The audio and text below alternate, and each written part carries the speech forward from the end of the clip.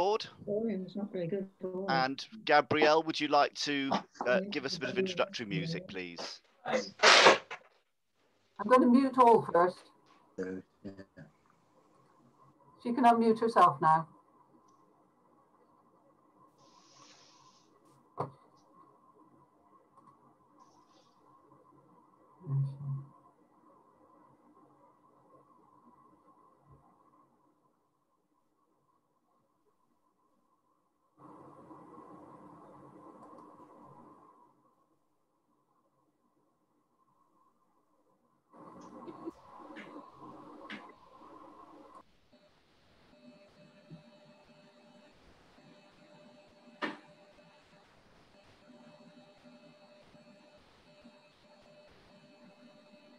I'll start again because I got muted just then.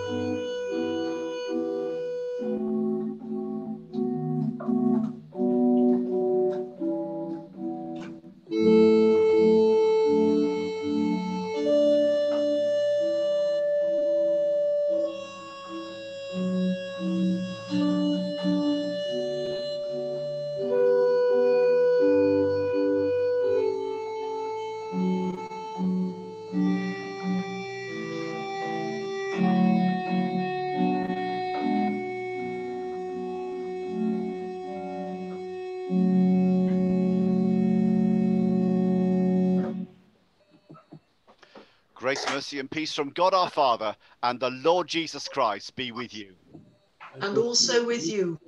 Well, good morning. Welcome to you all to this online service for Remembrance Sunday. It's good to be gathered all together. Welcome to you from right across the benefice, and we particularly welcome those who have a particular investment with service personnel this morning. Thank you for your suitable dress and joining us as we remember those who've gone before us, who've fallen in conflict, and we're mindful of the effects that causes to the whole of society and those who still suffer today as a consequence. And I'll be saying some words about that later on. So we come to our opening hymn. We're going to hear Lloyd and Sarah sing "God is our strength and our refuge." We cast our mind back to the events of the last week and think of the ways in which we failed to love and serve our loving Father. We think about the state of our world, the activity within it that makes warfare and military service necessary. So let us confess to God the sins and shortcomings of the world, its pride, its selfishness, its greed, its evil divisions and hatreds. Let us confess our share in what is wrong and our failure to seek and establish that peace which God wills for his children. Most merciful God, Father of our Lord Jesus Christ, we confess that we have sinned in thought, word, and deed. We have not loved you with our whole heart. We have not loved our neighbours as ourselves. In your mercy, forgive what we have been. Help us to amend what we are and direct what we shall be, that we may do justly, love mercy, and walk humbly with you, our God. Amen. Almighty God, who in Jesus Christ has given us a kingdom that cannot be destroyed, forgive you your sins, open your eyes to God's truth, strengthen you to do God's will, and give you the joy of his kingdom through Jesus Christ our Lord. Amen. Amen. Hear our first reading now from the letter to the Thessalonians. The coming of the Lord. Brothers, we do not want you to be ignorant about those who fall asleep, or to grieve like the rest of men who have no hope. We believe that Jesus died and rose again, and so we believe that God will bring with Jesus those who have fallen asleep in him. According to the Lord's own word, we tell you that we who are still alive, who are left till the coming of the Lord, will certainly not precede those who have fallen asleep. For the Lord himself will come down from heaven with a loud command, with the voice of the archangel, and with the trumpet call of God, and the dead in Christ will rise first. After that, we who are still alive and are left will be caught up with them in the clouds to meet the Lord in the air. And so we will be with the Lord forever. Therefore, encourage each other with these words. This is the word of the Lord. Thanks be to God. Here our reading from the book of Matthew.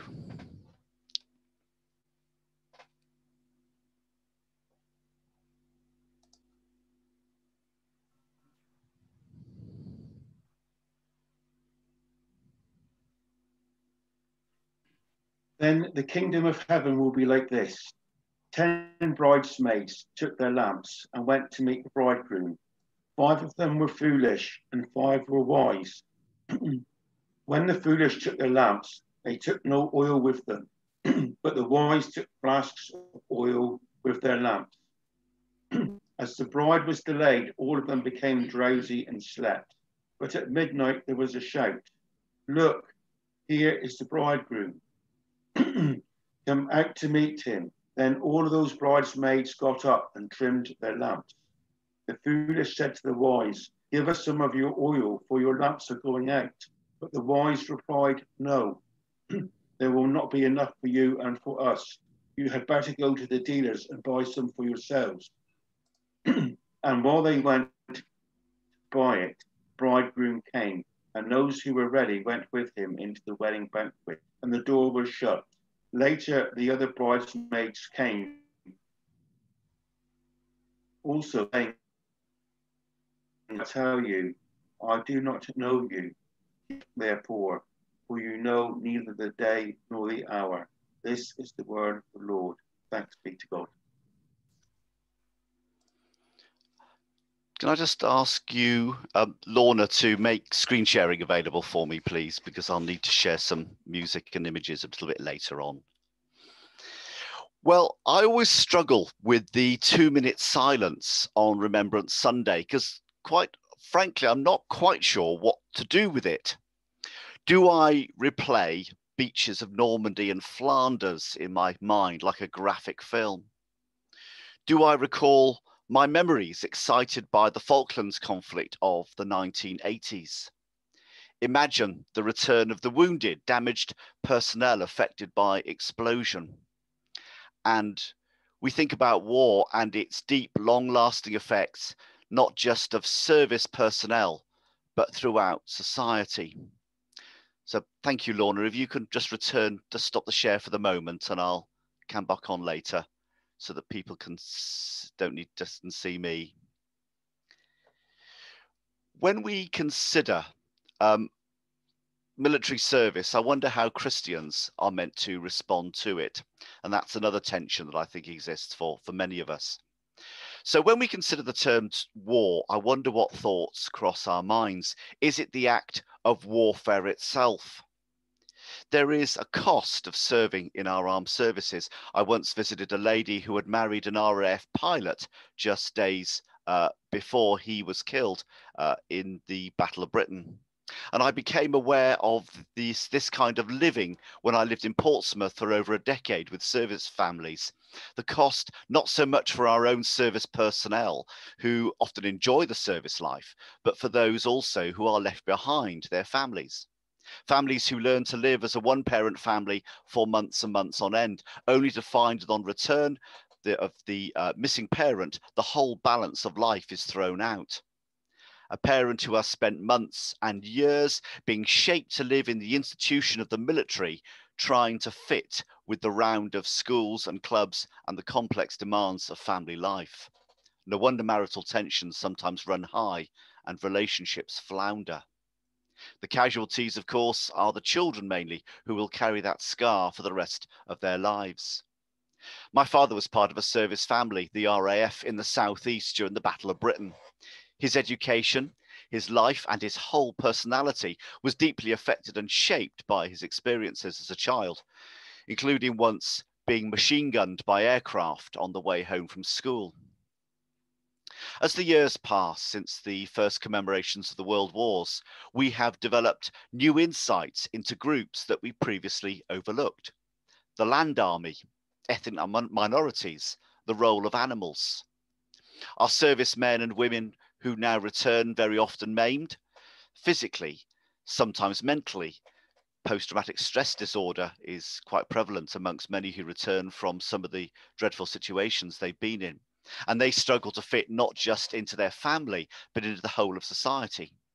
As a result, some end up in prison, having failed to reconcile their experience and living with the demands of living as a civilian. With recent fighting in times tied up with highly charged political issues such as Afghanistan and Iraq and Croatia, the issue has become quite politically charged as well. Service personnel face allegations and charges under human rights legislation that they've never had to face before. Veterans of Northern Ireland from a war, a conflict many years ago, also face prosecution. Since 1945, the public has also had deeper insight into war as news coverage has been deeper and journalists have been actually present in the front line, and images imprint themselves on the mind. Kim Phuc, in a well-known photograph of 1972, is shown at 9 years of age running naked on a road after being severely burned on her back by a napalm attack. And since the rise of Islamic terror has overspilled from its original centre, we all live in fear of further attacks. We remember the Manchester Arena, London Bridge, and particularly France in recent weeks. So here are the less visible victims of war, and to some degree, so are we all. So how do I react to warfare as a Christian? Not the act of war itself, but around it, the armaments industry and the armed services. Surely both of these must be opposed by a true Christian. The call of Jesus to be peacemakers, to refrain from violence, to refrain from resisting evil with evil, has been the key theology underwriting pacifist thought. Jesus yields to the military and doesn't resist them, even though it takes him to his own death. And on the other hand, to revere or celebrate militarism as an absolute good cannot be right. In some church services, I find this unquestionable acceptance that being in the military can only be a good thing problematic. When I was at theological college, a visiting parish priest talked of his community projects in Hartlepool, which was then struggling in the economic conditions of the 1980s. We do not have dealings with the defence or the gambling industries, he told us emphatically, and I pointed out that my whole career had been based on these two. In the late 80s, at the height of the Cold War, I visited Whale Island just off Portsmouth. I worked for a large defence firm and had a ticket for one of the largest defence exhibitions in the UK, showcasing and selling our amazing UK defence technology to many other nations, albeit some with dubious human rights records and standing across the world. Just the day before, a clergy friend who happened to be the diocesan advisor on social justice and a priest at my church had been part of a protest against that same exhibition. And the question during my time working in the defence industry was put to me several times. How can a Christian justify working in defence? And my answer was thought through. Firstly, the key was in defence. It was there to protect innocent people. That's the basis of our military and our service. The technology that was developed led to advancements in other non-defence areas, especially in the area of medicine. Defence also provides employment, which was a major concern in Portsmouth where I lived, as much as it is in Plymouth now. terms of mission too, there was an important point. As a Christian, I had access to employees who were inaccessible to a formal licensed minister. I could represent the gospel and take the good news to everyone I met with. And in fact, I met with other Christians and we formed a Christian fellowship there at the heart of the defense industry, witnessing and praying together for those with whom we worked. And when we look at scripture, how does Jesus and the New Testament church deal with the military and deal with soldiers? The very heart of our communion service, just after the breaking of the bread before the prayer of humble access, we say the words, "Lord, I am not worthy to receive you, but only say the word and I shall be healed." And those words are spoken to Jesus by a Roman centurion. The soldiers are told to be lawful. They're told not to oppress people, but they're never told to give up their jobs, and they're never criticized for undertaking it. Some of the earliest apostles and martyrs are indeed soldiers. St. George himself was certainly a Roman soldier, but at the same time he was Turkish and probably never came to England. So there is an acceptance of the work of soldiers biblically. So here's the compromise that I've had to learn to live with. Less than perfect, we live in a fallen world. There will indeed be war. Jesus told us there would. And we accept the necessity of the military for protection. We accept that those who enter and serve it are no more heroic and no more flawed than any other human being.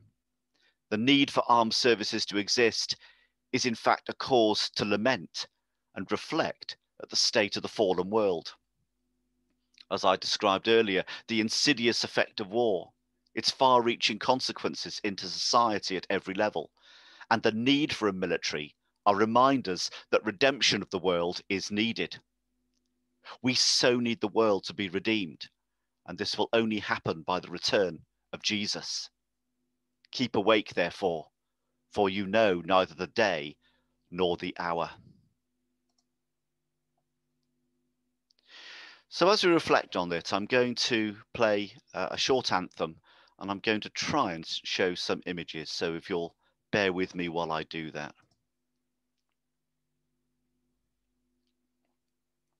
Laura, I wonder if you could stop sharing your screen and allow me to share mine. Thank you. I think you'll need to change it, Lorna, the script share settings to allow all participants, because I still can't share mine.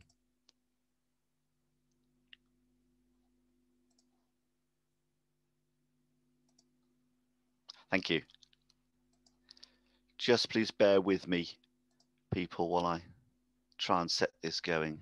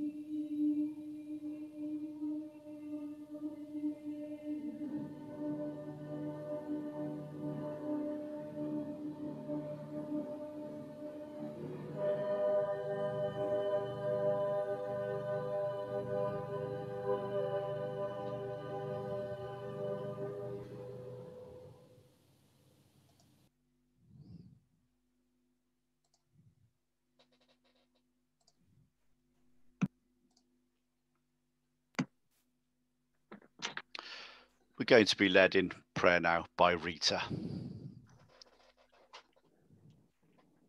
Let us, as your disciples, portray Christianity as a happy way of life, not something that is somber and miserable. Christianity to the ordinary man in the street is sometimes very daunting. Help us as Christians to dispel this myth and welcome all people into the church. The world which we live in seems at times to have lost its way.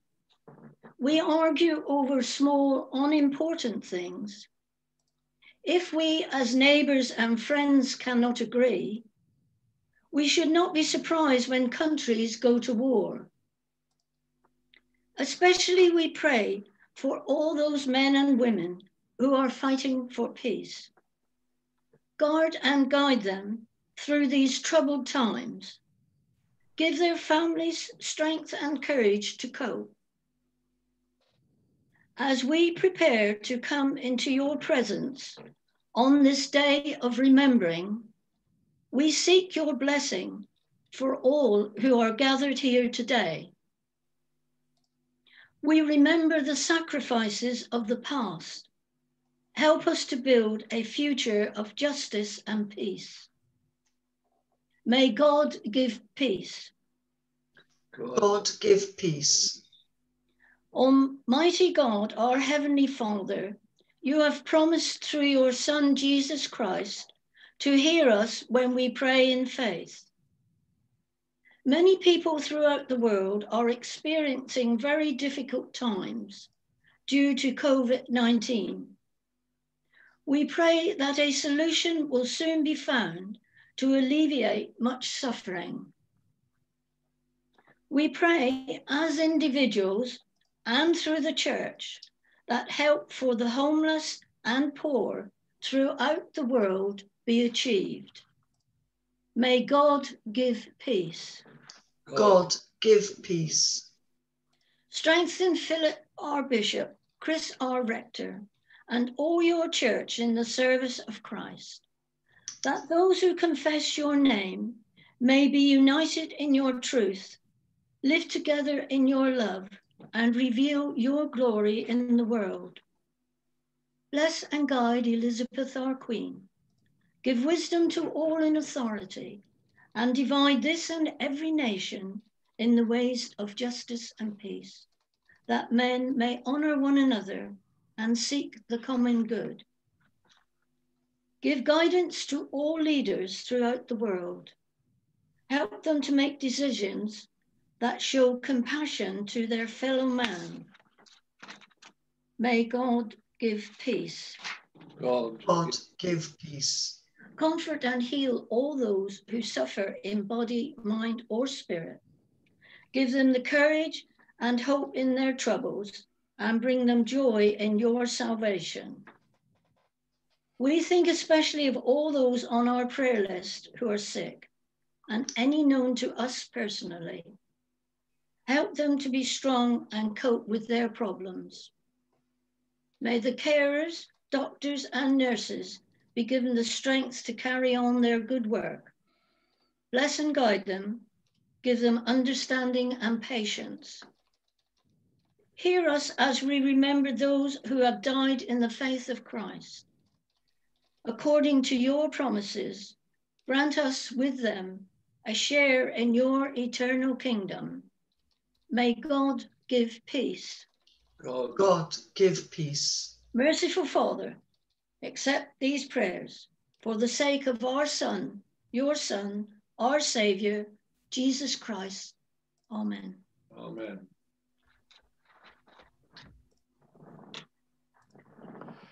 O God of truth and justice, we hold before you those whose memory we cherish and those whose names we will never know. Help us to lift our eyes above the torment of this broken world and grant us the grace to pray for those who wish us harm. As we honor the past, may we put our faith in your future, for you are the source of life and hope, now and forever. Amen. Trusting in the compassion of God, as our Saviour has taught us, so we pray. Our Father, who art in heaven, hallowed be thy name. Thy kingdom come, thy will be done on earth as it is in heaven. Give us this day our daily bread, and forgive us our trespasses, as we forgive those who trespass against us. And lead us not into temptation, but deliver us from evil. For thine is the kingdom, the power and the glory, forever and ever. Amen. Well, just before Lloyd and Sarah give us our next hymn, I'd just like to welcome Merrin, who you'll see has just arrived. She's just waving there. Hello, Merrin. It's great to see you. Merrin's going to play the trumpet for us when we come to the Act of Remembrance. And we're very privileged to have her with us. Thank you, Merrin, for making the time. I think there must have been quite a fight for you today, but I'm so glad that we've won and we've got you. And you're very welcome. We'll perhaps look forward to having a few words afterwards. Lloyd and Sarah, please take us away for the healing of the nations. Okay. So let's move to the Act of Remembrance itself then. Dear friends, we gather on this nearest day to the anniversary of the ending of the Great War. We commemorate those who gave their lives during that war, the Second World War, and all those who have died in conflict since. We acknowledge before God the sinfulness of humanity that breathe the necessity of arms. As we acknowledge our debt to the fallen, we commit ourselves to work for peace, that their sacrifice may not be in vain. So we do sing now, O God, our help in ages past. Let us remember before God and commend to his safekeeping those who have died for their country in war, those whom we knew and whose memory we treasure, and all who have lived and died in the service of the peoples of the world. They shall not grow old, as we that are left grow old. Age shall not weary them, nor the years condemn. At the going down of the sun, and in the morning, we will remember them. We will remember them.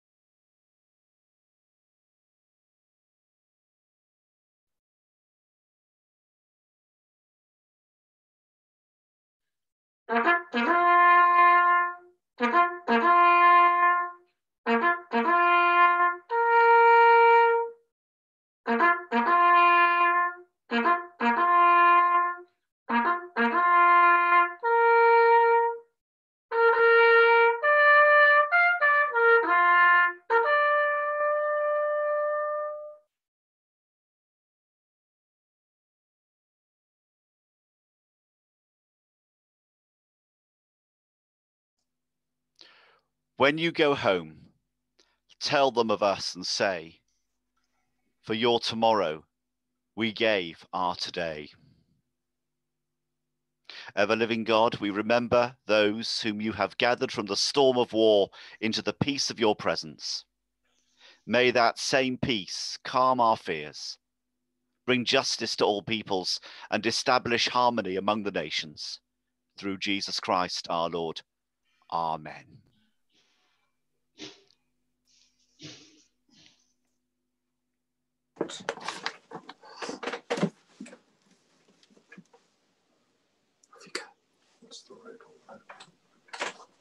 That's okay.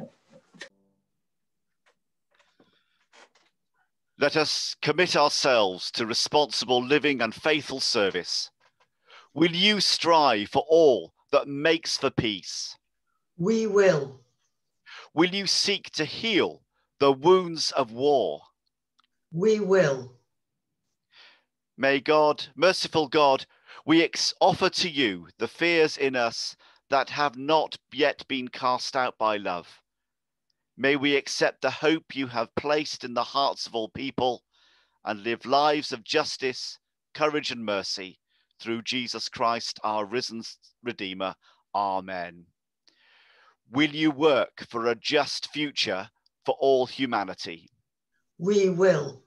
God the Father, by whose glory Christ was raised from the dead, strengthen you to walk with him in his risen life. The blessing of God Almighty, the Father, the Son, and the Holy Spirit, rest and remain on each of you, on your homes, all those you love, and all those for whom you pray, this day and in eternity. Amen. Just before we close, I just want to say thank you to all those who've helped put the service together. It's been quite a difficult job because, of course, when we planned it originally, we were all going to be in our respective buildings, but it's good to be together. Thank you for being patient over the use of the technology and the music that's taken putting together. Thank you, Lorna, for your engineering. Thank you for all the musicians who've contributed, to Gabrielle and Lloyd and Sarah. Thank you for those who've read. Thank you, Mary. Could we have a round of applause for Merrin, please? I think because Merrin came in sort of fairly last minute when I very much doubted she'd be available, and she's been very supportive of the parishes. So thank you very much, Merrin. Perhaps you'll hang around afterwards and just let people speak to you because we'd like to hear more about what's going on for you. Are there any news that anybody wants to share with us? Unmute and share your news.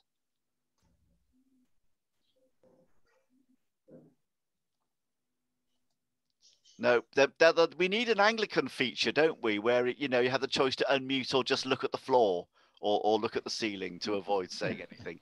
Well, if there's anything, perhaps you'll share it over chat afterwards. Let's have our... Sorry, Chris, if anybody wants to find the St. Dominic one, it's on Tamar Valley Benefice Facebook page and on the St. Dominic Church Facebook page. That is our Act of Remembrance. I'll try and stick it on the website somewhere as well. I sent it to you. Oh, brilliant. Thank you. Sorry. No, only just not long ago.